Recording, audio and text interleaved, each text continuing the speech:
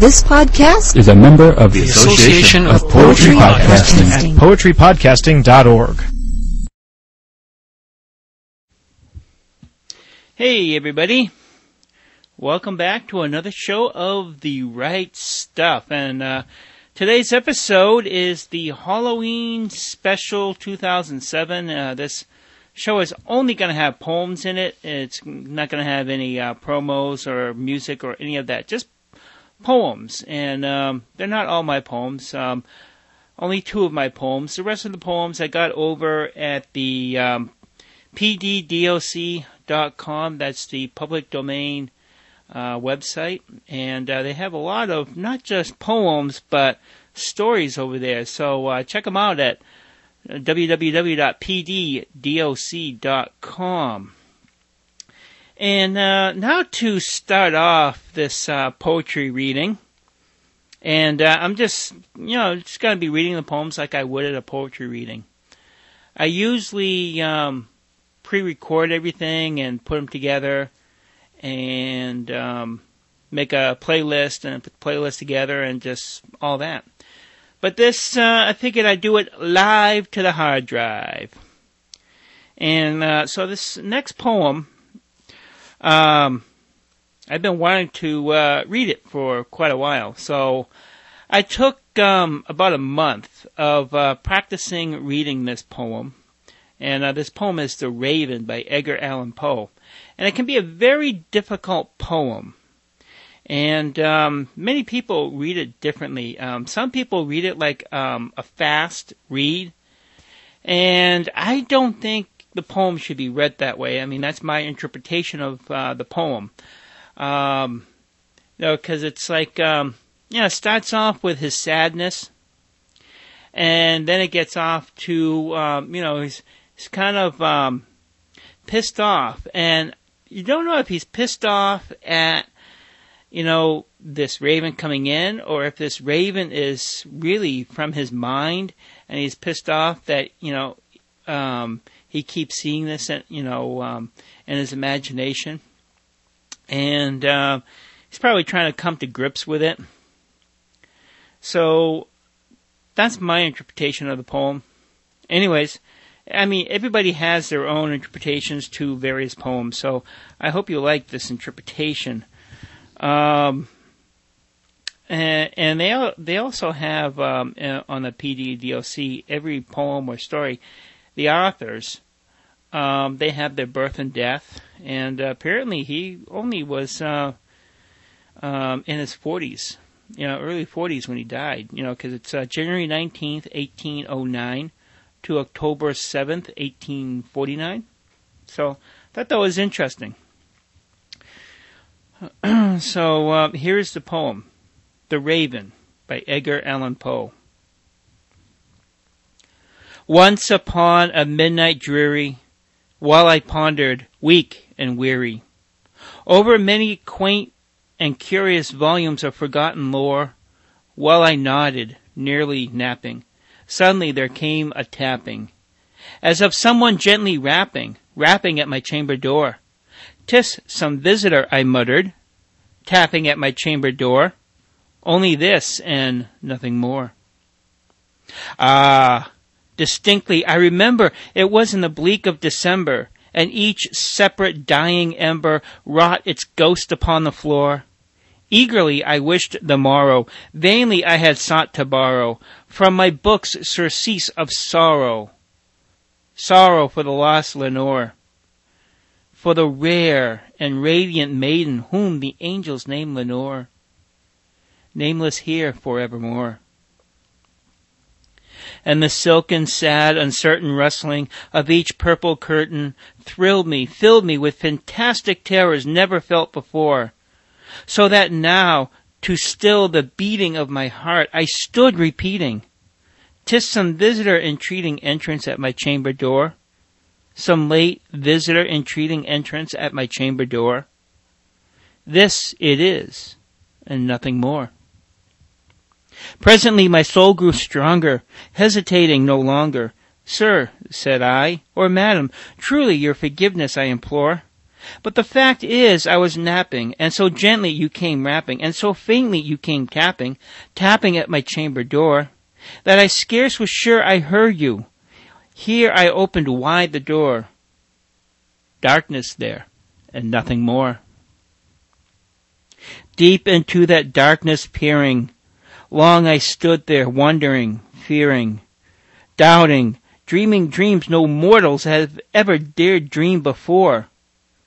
But the silence was unbroken, and the stillness gave no token, and the only word there spoken was the whispered word, Lenore. This I whispered, and an echo murmured back the word, Lenore. Merely this, and nothing more.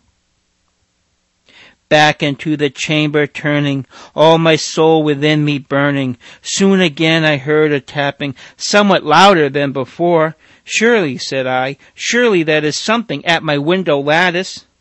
Let me see, then, what threat is, and this mystery explore. Let my heart be still a moment, and this mystery explore. 'Tis the wind, and nothing more. Open here I flung the shutter, when with many a flirt and flutter, in there stepped a stately raven of saintly days of yore. Not the least obsessence made he, not a minute stopped or stayed he, but with mien of lord or lady, perched above my chamber door, perched above a bust of Pallas just above my chamber door, perched and sat, and nothing more. Then this ebony bird beguiling my sad fancy into smiling, but the grave and stern decorum of the countenance it wore. Though thy crest be shorn and shaven, thou, I said, art sure no craven. Ghastly grim and ancient raven, wandering from the nightly shore, tell me what thy lordly name is on the night's Plutonian shore. Quoth the raven, nevermore. Much I marveled this ungainly fowl to hear discourse so plainly, though its answer little meaning, little relevance bore. For we cannot help agreeing that no living human being ever yet was blessed with seeing bird above his chamber door, bird or beast above the sculptured bust above his chamber door, with such a name as Nevermore. But the raven, sitting lonely on the placid bust, spoke only that one word, as if his soul in that one word he did outpour. Nothing further than he uttered, not a feather than he fluttered, till I scarcely more than muttered, other friends have flown before. On the morrow he will leave me, as my hopes have flown before. Then the bird said, nevermore. Startled at the stillness broken, but reply so aptly spoken, doubtless, said I, when it utters, what it utters is its only stock and store, caught from some unhappy master, whom unmerciful disaster followed fast and followed faster, till his songs one burden bore, till the dirges of his hope that melancholy burden bore, of nevermore.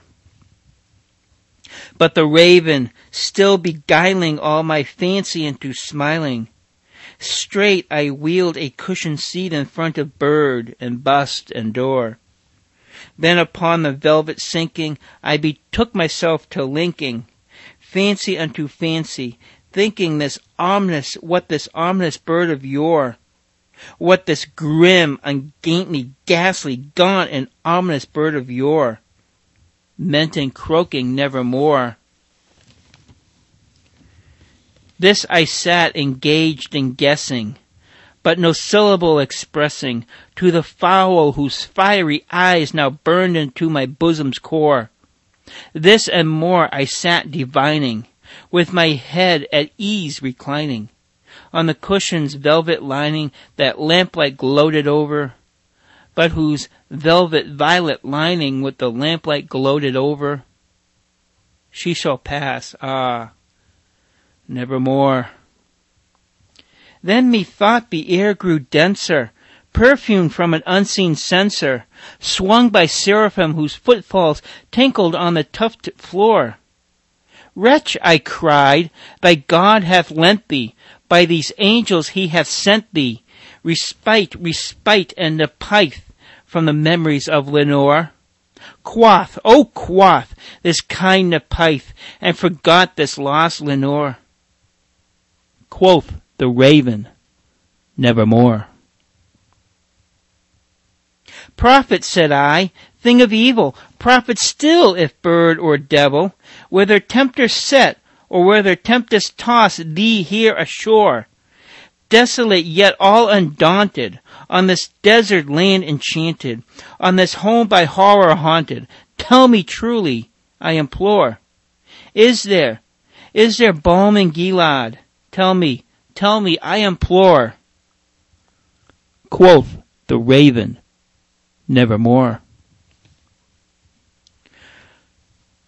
Prophet, said I, thing of evil, prophet still if bird or devil, by that heaven that bends above us, by that God we both adore, tell this soul with sorrow laden if, within the distant Aden, if it shall clasp a sainted maiden whom the angels name Lenore, clasp a rare and radiant maiden whom the angels name Lenore.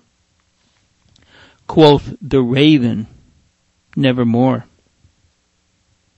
Be that word our sign in parting, bird or fiend, I shrieked upstarting, get thee back into the tempest and the night's Plutonian shore. Leave no black plume as a token of that lie that soul hath spoken. Leave my loneliness unbroken. Quit the above abust my door. Take thy beak from out my heart, and take thy form from off my door. Quoth the raven, nevermore. And the raven, never flitting, still is sitting on the pallid bust of Pallas just above my chamber door. And his eyes have all the semen of a demon's that is dreaming, and the lamplight over him streaming throws his shadow on the floor. And my soul from out that shadow that lies floating on the floor shall be lifted nevermore. That, when you get it right, the poem can be a lot of fun to read. As you can tell, I kind of screwed it up towards the end. But you kind of get what kind of feeling that he was coming towards. Just like being, it's like, when you're living in your mind and you want to do something else. You want to like break out of it, but you can't. For some reason you can't. And you kind of get mad. First at yourself, first at the world, then at yourself. So this poem has a lot of lessons for a lot of people, and of course, it's very fitting with Halloween. And Halloween, way back when, was actually all about All Souls Day and the Day of the Dead. And that was when you could honor those that have passed, honor them in your way.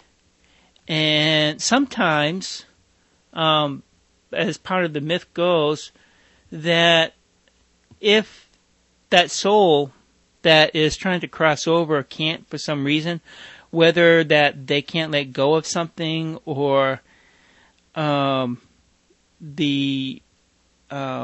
living person is still connected and can't let go in that way, can't move on with their life, the door is open. And you can talk with those that passed on and come up with healing. Not to scare, even though, there was probably, some spirits that, try to take advantage of it, just like people try and take advantage of stuff during the world. But basically, that holiday is all about healing. Healing from the past. And, it's also nice that it comes, like, right in the middle of autumn, which is a season of change. And usually change is a season of transition, going from the old to the new. And a lot of people can't. So, that's like the lessons for this Halloween. This next poem is also from that website, the public domain website at pddlc.com. And it's a Robert Frost poem. And when I found out the truth of this poem, I was kind of shocked because I really didn't see it in the poem. Because I had bought a book a while back, The Idiot's Guide to Writing Poetry, and it's a good reference book, and it has like all the many forms of poetry. So if you wanted to kind of play around with other forms of poetry, this book is a good book for that, and it gives you a lot of examples of that. And one of the types of poems is the death poem. And that's what, after apple picking, it was in that. It was a death poem. But when I read it, my original interpretation was more like a work poem. That, he's done his work, and now he's ready to go do something else. And I guess, in a way, that could be like death. Death and rebirth. I don't know. Maybe I was thinking my work at the time was like death. How many feelings have we had of that? When a job gets that bad, it's time to look for something else. Because your job should be, you should like it. It's your work, and if you don't like what you do, you should do something else. And there's definitely a lot of other things to do. And I do like what I'm doing now, but what I'm going to do, I like better. I love driving, and I think I'll always at some point be driving. But I'm hoping to. I've already been accepted to the school. I just got to work out the financial aid part of going to film school, making movies, and taking what I do here to the next step. Because this is just so much fun. Anyways, here is After Apple Picking by Robert Frost. And he's also the New Hampshire poet, the Yankee poet. Even though he was born in California, in San Francisco, when he moved to New Hampshire with his father and family, way back when, he grew to like it and became a Yankee. And even though he went to England, he thought of New England as home, because he's really, he became a Yankee. When he came back, that's when he got a home up in Franconia. And I've been to the Robert Frost place up in Lincolnia. It's a small house, and they still do their best to keep it up. But the scenery, it is just, no wonder why he wrote a lot of his poems there. Let me pause. Hey everybody, I am back. Yes, as you heard, the phone ringing there, so I had to pause it. I do love this program that I use, Magix, the Podcast Maker e-version. Oh, man, it's just so much better than Cast Blaster. You can actually see the waveforms and just have a better control of the thing. Of course, you only have two tracks that you can play around with. But, you know, it's still good because, I mean, you can record stuff with some background and, you know, it's still an awesome program, and it does compression on the fly, so it's kind of cool. So, yeah, I mean, that area that Robert Frost was living, it is such a beautiful area, and if you ever have a chance to come up here to New Hampshire, you've got to check out the Robert Frost place up in Franconia, New Hampshire. And actually, the best time would be during the summertime, because that's when they open it up and you can actually take a tour through the place. And they even have like a film, a little film in the garage where that talks about Robert Frost, and you can also buy some Robert Frost stuff. You can go there during the wintertime, but the house will be closed. But you can still go walk around the property, take a walk on the poetry trail. It won't be maintained because, of course, there's no one there. Anyways, New Hampshire is just a beautiful place. It's very inspirational. It's, you know, we have a lot of artists up here. We have a lot of writers. Of course, James Patrick Kelly is up here. We have a lot of poets up here. A lot of craftspeople up here. We have something that's the League of New Hampshire Craftsmen. And all that is, and if you ever have a chance to go to a league event, definitely go, you know, because you definitely see a lot of cool crafts, wood crafts, yarn crafts, you know, cloth crafts, glass blowing, you name the craft, and it would be there. They even have like a painting thing, even though I was just informed that they don't consider painting as a craft. They think it as an art, but it's like, what the heck is the difference? You know, you're still using the same things to create. Anyways, just gonna read the poem. After Apple Picking by Robert Frost, and this is a death poem, but it could also be a poem about work. And you know, have you had that experience when you've read a poem and you took the meaning to be a certain way, but when somebody told you that it was actually another type of poem, you know, and then when they told you and you look back and you could see where it could be. Anyways, here is the poem, and you can leave a comment in the comment section, WTWSonline.com.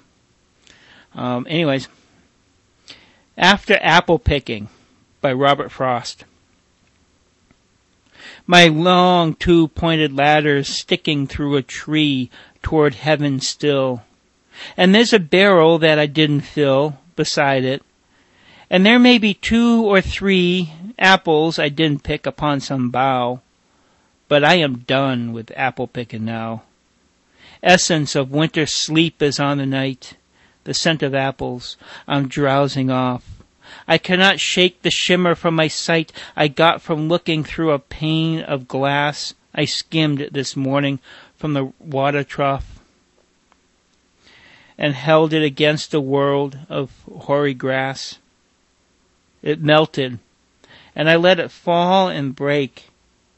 But I was well upon my way to sleep before it fell, and I could tell what form my dreaming was about to take.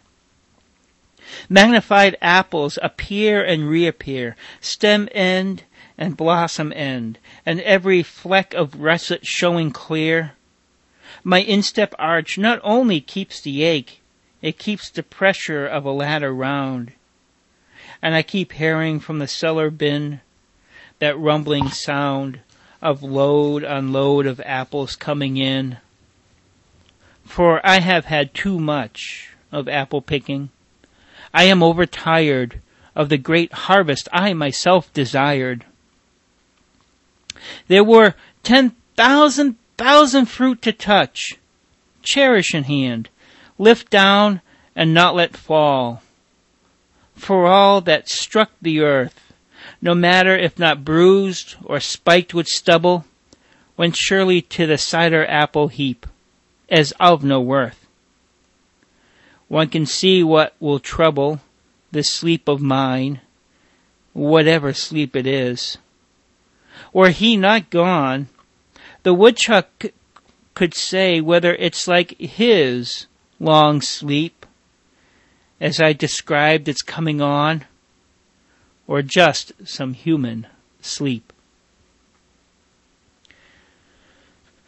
Now, that probably there, that reference there could probably bring it to the death poem status when he starts talking about sleep, because death is, it's like a sleep,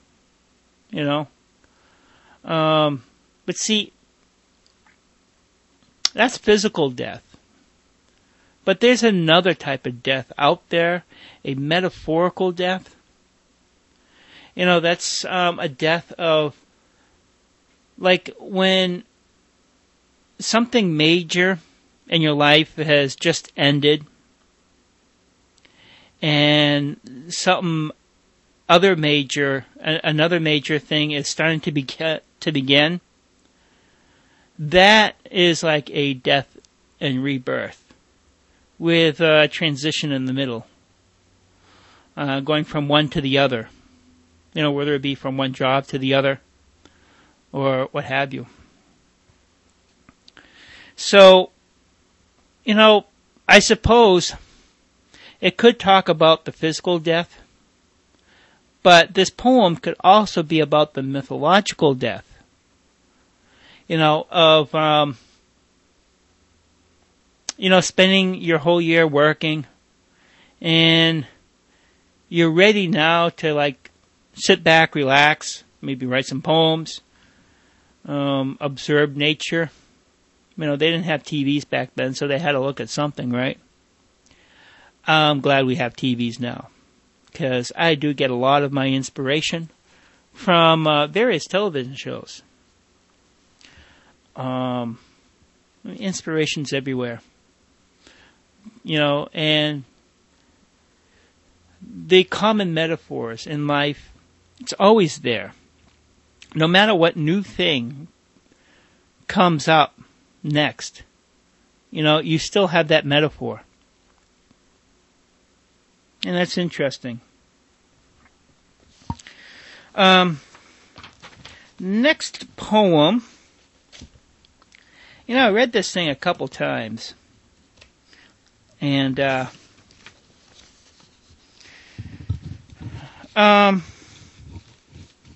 don't know what to make of it. I think it's supposed to be like a fun poem. It's definitely a poem about death. The title, 'Twas just this time last year I died, has death in it.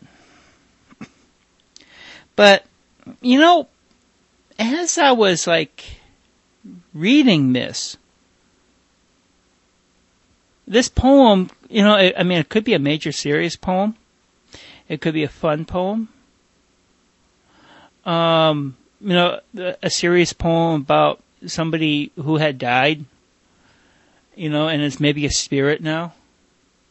Or it could be about the clouds, or a tree, or a leaf that's up high. Because, after all, leaves do die in the fall. And they're reborn. So, I don't know what she actually meant from this poem, but it's probably it's probably the tree or the sky, but, it would be interesting if she meant spirit. Like I said, there are many, many ways to interpret a poem, and you interpret the poem yourself. And how do you interpret the poem? Well, it depends on what's going on in your life at the time. You see in the poem what you want to see, or what your subconscious or your soul wants you to see. And it brings it up to the forefront. It's like a tool of learning. A tool of learning about yourself, whether you read poems or write poems. And that's, when I write a poem, that is what that's what I write to. Right from soul to soul. And I suppose that's what I do when I read the poem. And you can get a whole load of enlightenment when you read poems like that. Seeing what the poem means to you and why it means to you. And if there's like any healing there or anything that, your soul or your subconscious is trying to tell you. So here is the poem.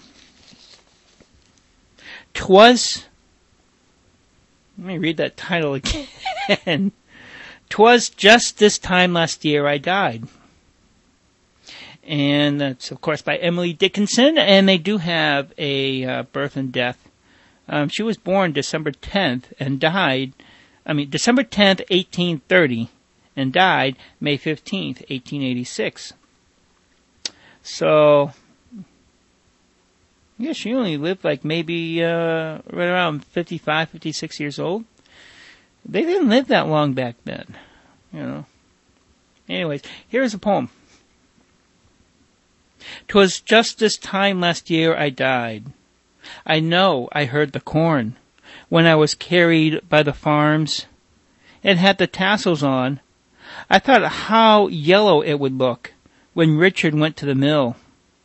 And then I wanted to get out, but something held my will.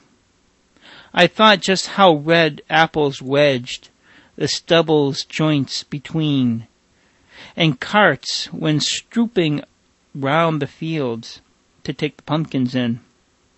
I wondered which would miss me least, and when Thanksgiving came, if father'd multiplied the plates to make an even sum, and if my stocking hung too high, would it blur the Christmas glee that not a Santa Claus could reach the altitude of me? But this sort of grieved myself, and so I thought how it would be when just this time, some perfect year, themselves should come to me. And, it's an interesting poem. And the lines, they stick out to me. Would it blur the Christmas glee that not a Santa Claus could reach the altitude of me? That makes me think, there's something higher there. And what's higher?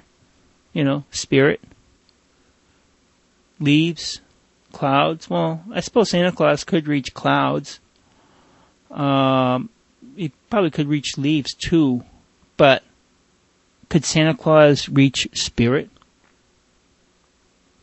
or soul? Interesting. Maybe that's why, people back then thought of death a little bit more, because they lived such short lives, well, compared to us. Even though they probably didn't think they were short.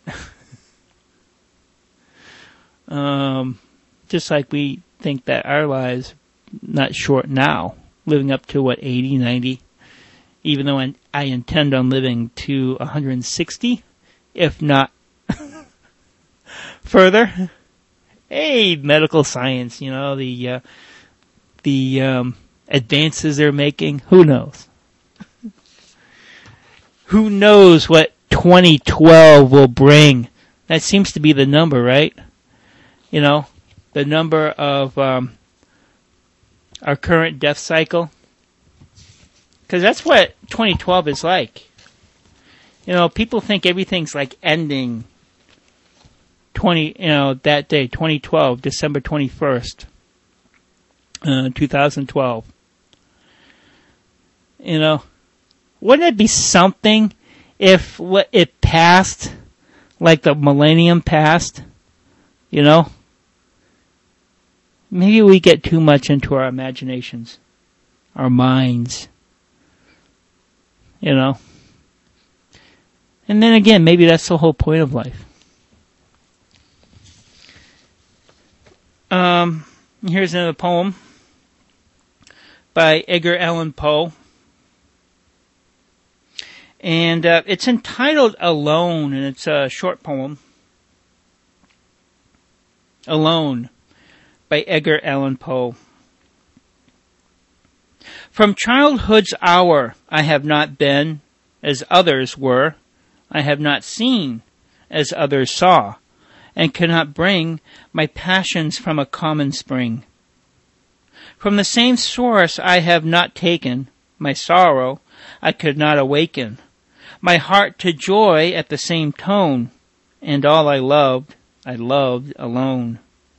Then, in my childhood, in the dawn of a most stormy life, was drawn from every depth of good and ill the mystery which binds me still, from the torrent or the fountain, from the red cliff of the mountain, from the sun that round me rolled in its autumn tint of gold, from the lightning in the sky as it passed me flying by, from the thunder and the storm and the clouds that took the form when the rest of heaven was blue, of a demon in my view. Now, you know, I have no idea what to make of that poem. I would probably have to read that poem over a few more times. And sometimes that's what we gotta do. We gotta read something over a few more times and meditate. That seems to be a word that people don't like. They like prayer. Oh yes, we should pray. We should pray. But think of this. Prayer is a talking. Okay, you're talking. You're taking up space to God or that thing that is higher than yourself.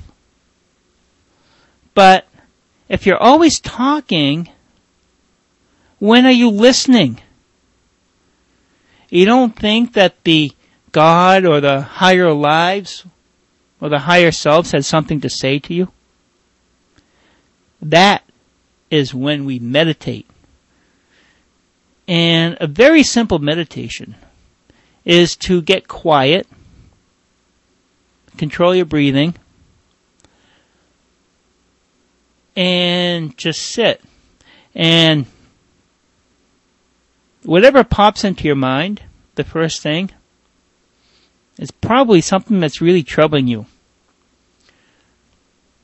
Just focus on that one thing and try and come up with a solution or what that problem or that thing is trying to tell you. And you're honest with yourself and you do the exercise. You can find out that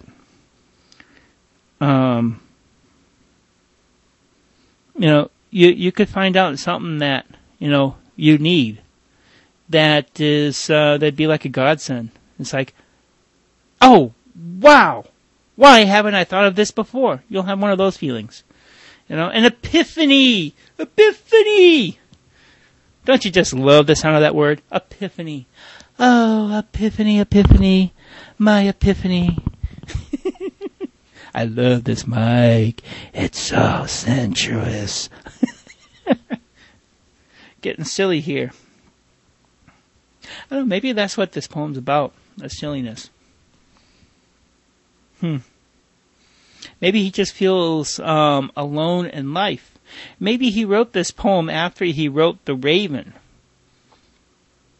Because he was sad that he lost his love. Or maybe he wrote it before The Raven. Or maybe he had another loss that he wrote this poem from. Or, I don't know, maybe he was just observing someone who had a major loss. I don't know. Maybe he just felt alone in the universe. A lot of us can feel like that. We stay in our homes or our apartments, or just doing the usual things in our lives and not going out. We just have this little routine that we do. We go, we wake up, brush our teeth, eat, go get some coffee, drive to work, listen to an MP3 player, work our work, come home, listening to our MP3 player, sit down in front of the TV or behind a book, either watch TV or read the book, and that's it. And that's all they do. That's kind of like an alone feeling. Instead of like getting out there and doing stuff and trying stuff. Some people are so afraid to try new things. But, when you try new things, there's a certain excitement, a certain energy that's there. And it's like, yes! Oh, I feel good! I feel good! Knew that I would. Okay, I won't sing. So anyways, what's the next poem here? We're almost done. Which is good because it's like 42 minutes. Like when I originally did this show, before I chose to do it like a poetry reading, the show was only like 25 minutes, and that's just listening to poems. That's it. That's all you go, you listen to poems, and that's it. Now you actually listen to poems, you listen to me talk about the poems, Is it better? Let me know! Email me at bob@wtwsonline.com or leave a comment in the comment section. Or, better yet, give me a call. The comment line is 603-513-2411. Again, that's 603-513-2411. This next poem, it's only one page. There is a science fiction show. It's an older science fiction show. I forget when it was on, but it was like somewhere in the new millennium it was on. I don't know, it's probably 2002, maybe 2003, I'm not sure. I think it lasted a couple seasons. I wish it lasted more because the show had so much potential. As with many shows out there that have potential, the people who actually make the decision to keep that thing on the air or not and let it go out, sometimes they really F up, and they pull it before it has a chance to, get into it, because they could have went so many different ways with this show. And the show is entitled Dead Like Me, and that's also the title of the poem. And, imagine, you're a teenager, just starting to go into high school. I think it was high school. Or maybe, I don't know, maybe she was, had graduated high school and she chose not to go to college. But she was like, like most teenagers, they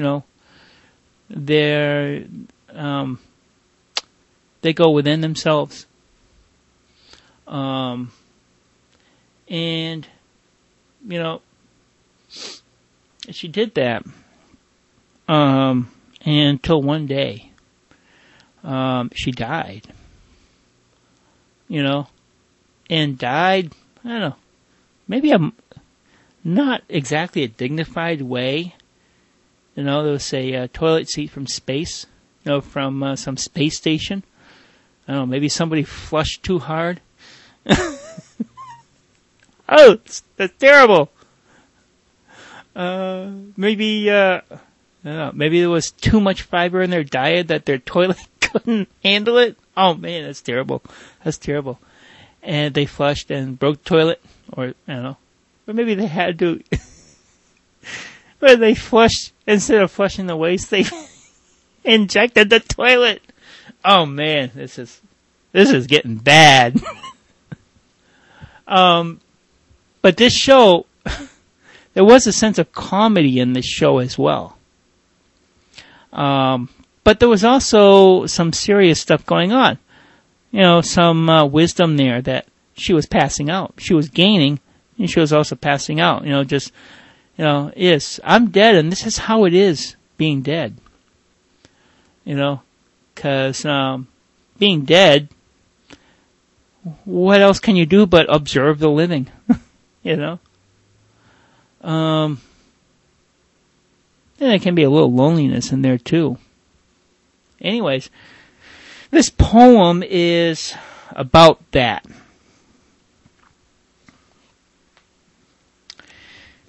Dead like me. To be among the living at one moment, and the next to be among the dead. At such a young age, where life's in the beginning of adventure of lessons and the ecstasy of the life force. But then, among the dead, side by side with the living, unable to cross over, living a new life, bound to the earth, until lessons of life and death are learned, and a new wisdom gained. To have a toilet seat from space determine your fate in the prime of life, and a choice not made by you. All of life's possibilities cut short by the one act. All your dreams fade in the dust of the earth. Looking to understand life and death in your bardo, becoming a reaper and experiencing life in a new way. In death, she found new life, seeing life on the flip side brings a new understanding. Two roads converse in an experience where life and death meet in the yin and the yang. To understand the science of creation.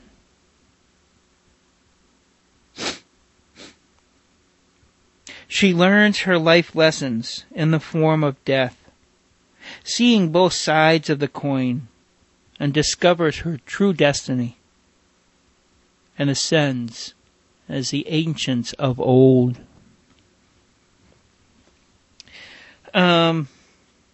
It's another poem you could have fun with. You could read this like any number of ways. Dead Like Me, you know, if you didn't know about the show, it could have a whole other different type of meaning to you. Or if you see like maybe multiple meanings of the poem, just by how you read the poem, a new meaning comes out. And if you read a poem in a different way, a new meaning comes out. And there's one term that a lot of people probably wouldn't be familiar with, that I used in here, and that's bardo. And bardo is, I think it's like a Chinese-Japanese term.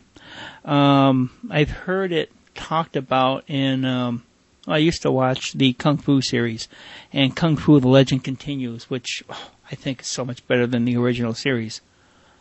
And one of the shows, his son was in a bardo, and they explain bardo as kind of like in between birth and death, where you can't cross over, that your soul is tormented, and it brings up these images in an unconscious state, and you're kind of stuck in these images, and it plays these images over and over and over again until you can find your way out of your bardo, learn the lesson that you need to learn, and find your way out. It's kind of like what the bardo is. And that's kind of like how it was for her. Of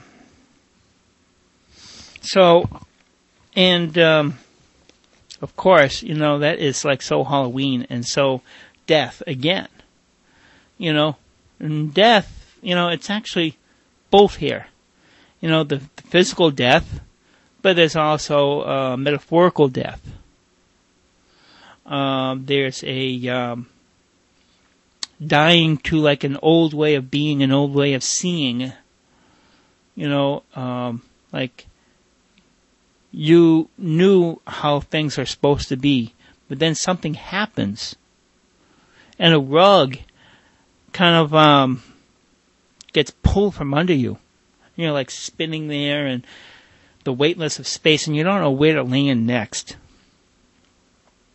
And then there comes this new thing and a new truth, and as you come to assimilate that new truth and trying to come to an understanding of it, so that's how we learn new truths.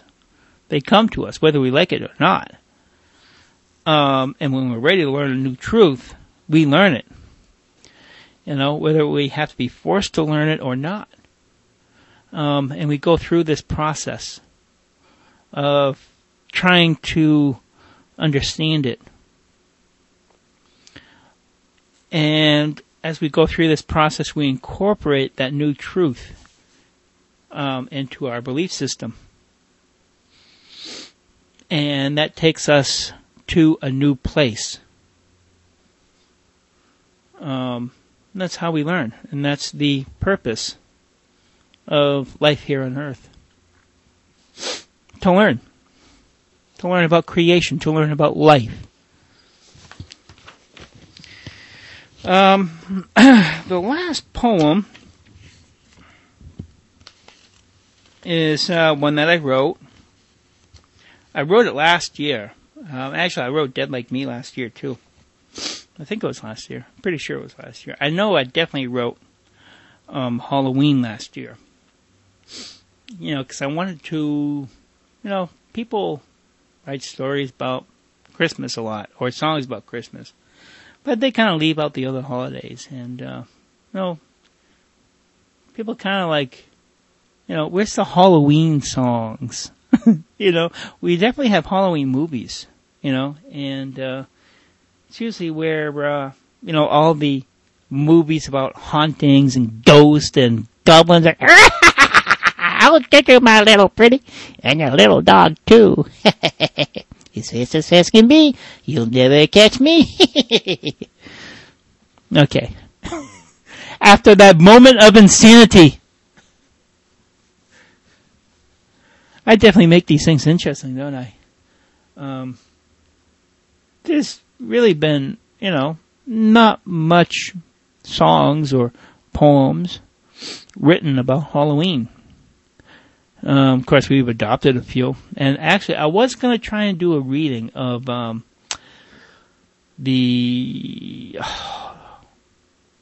remember the name of the story, but, it's about Ichabod Crane, the Headless Horseman. I was going to do that, but it's a long story. It would take a bit reading it.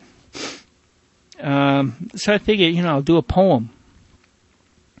And I'll do a poem about what Halloween means to me.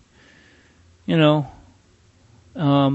Halloween means to me, it's, a day of transition. It's a day of looking at your past, honoring your past, being thankful for where you've been, and if there's anything that needs healing, to work on that healing. And after you work on that healing and are healed from it and honored your past, you can go on to a future thing. And see, usually, whenever I try and do anything new, I try and start it in the autumn. Because the autumn is like, for me, it's always been like a symbol of change. Because there's a lot of change that's going on in autumn. So usually when I start things, it's usually around the autumn. I mean, I do start things other times of the year. But, major stuff, major decisions, major things, it's usually the autumn. It's also much cooler. I don't sweat as much in the autumn. I sweat too much during the summertime. I like the temperatures of autumn. I just like everything about autumn. It's awesome. Awesome, awesome, awesome. Awesome, awesome. Oh, I'm approaching an hour, and I'm probably going to go over an hour. But I hope this podcast has been entertaining. I hope you enjoyed it. And I hope you're still there. Laughing with me and thinking and just, celebrating life. C'est la vie. That's French for that's life, or it is life, or this is life. C'est means a lot of things in French. Anyways, here is Halloween. Halloween. A holy day, forgotten in myths past and folklore. The day where cycles complete and begin again. The day where the beginning meets the end and the end meets the beginning. Cool autumn night, magic in the air, marvel at the unseen wonders, the unknown mystery, the future that begins today, continues. All Hallows Eve, All Souls Eve, the Day of the Dead, where the beginning meets the end and the end meets the beginning. Life's magic is in the air. The mystery is around.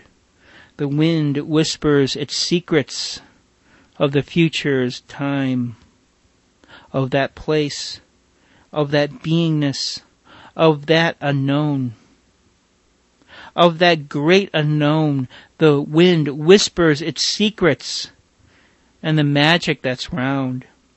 One day, one night a year, we come to know life's continuity, where the living and the dead meet and talk of the mystery, the great unknown, metaphor of the night sky, the backdrop of darkness, the starlight within, tells us its secrets. Metaphors of life and death, light and darkness. We are as the stars to the darkness of matter, but also the beauty there, the cool wind through your hair, the light that shines, where you're not lonely. The connection between life and death becomes the day where life and death meet. The question is asked, who is sleeping? Who is awake? The mystery becomes. We float on, perception sees, to wonder of the great mystery, the great purpose, the great protections, and perceptions seize, understanding the great mystery, a part of life. On All Hallows Eve, the Day of the Dead, the Day of the Living meet, completing a cycle, a cycle offering healing and remembrance.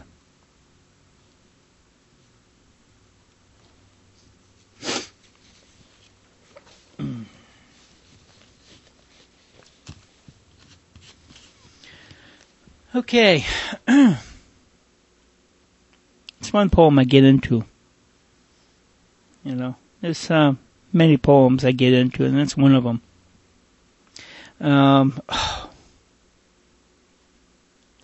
I just love this so much. And it's not quite an hour yet, but it's fast approaching it. I just wanted to take in and celebrate what's been going on in my life. I've had a lot change in the past 3 months. To go from one form of employment to another. I'm pretty much still doing the same thing. Delivering, driving. But instead of working for the company, I contract with the company through another company. Yes, I'm now considered an independent contractor and is self-employed. And the first month was kind of like tough. It's like, am I going to make this? I had my doubts. It's like, because it's like so different. Got to use your own vehicle, pay for your own tolls, keep track of stuff that normally you don't keep track of. And it's like, am I going to make this? And there's that doubt there, and that doubt is usually there whenever we transition from something else to, another thing. And if we keep doing it, I had no choice. I suppose I could have went to get another job and punched the clock, but I would not have gotten paid as much as I get paid now. True, I got to pay my own expenses, including health care. And one thing, do not vote for Hillary. National health care is stupid. The national government should not be control of health care. And, true, there's a problem with big business and health care. I think there's a middle way to that. Maybe the credit unions. But credit union for healthcare. Anyways, it's another podcast. Paying all this stuff myself. And then you reached a point, and it's like, this is awesome. I love my route. I work actually less hours than I used to work. I used to work 60, 80 hours. It's very exhausting. It's like I had no life. Punching a clock and working those crazy hours.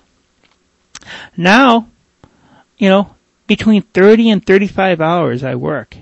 I have the whole afternoon to myself. I usually sleep in the morning. Sometimes when I get home late, I'll watch Food Network.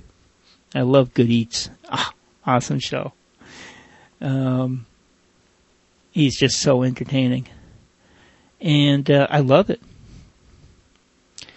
And it's so freeing not punching a clock. You don't know how it feels to not punch a clock until you actually do it. It's like, man, it's awesome. And no matter what I do, I'm, kind of keep it in the independent contractor range. And I I love these podcasts so much, and I started doing video cast. I haven't produced any new video in quite some time. Even though I've been taking video clips, I just haven't putting them all together. And I love it. I love producing. I love creating these little mini stories. And I want to continue doing that. And I love movies. I love story. I love putting things together to make a story. And to say something. And that's when I kind of decided to do filmmaking, digital filmmaking. I just kind of made that, I was thinking about it. I made that choice and say, this is what I'm going to do. I looked up on the net, and there were only two places. They're both in Massachusetts. So the commute is hour and a half, because mass traffic, especially rush hour, it can be a bit, because the school's an hour away from me, but going through mass traffic, it's close to an hour and a half, maybe a little bit more. If there was an accident, it probably would be more. There's so much cars down there on the roads. Anyways, I just made that choice. And been accepted to the school. And just got to worry about financial aid. So, already made one transition. Now I'm working to make another one. And plus I'm also working on some projects for this podcast. And some big projects that's actually takes steps to take, step 1, step 2, step 3, step 4. Because there's a lot to it. It's simple, but there's a lot to it. But it's fun. And that's what your work has to be. Your work has to be fun. If it's not fun, a manager, one of the managers I used to work for, in a department store, he was saying, if your job's no longer fun, then you should be doing something else. Because your job has to be fun. Because you're going to be doing it for, a good part of your life. And if it's not fun, why are you doing it?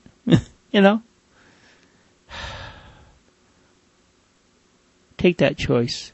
Leave that job. Find what you want to do, what you really want to do, and just kind of map out. Don't make any major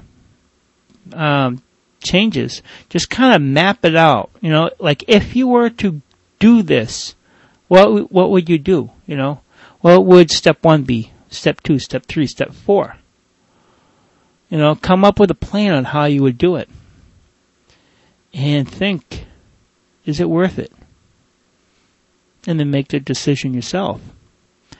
Now, plans don't always come out the way you want. But they do come out. You do get to the end. And it is fast approaching an hour and 8 minutes. And I'm going to wrap up this podcast. And just thankful for, the past year, the past 3 months. And the future. The future couple months and, beginning of next year, January. That's when I should be starting my school. My hours, 8:30 to 4:30.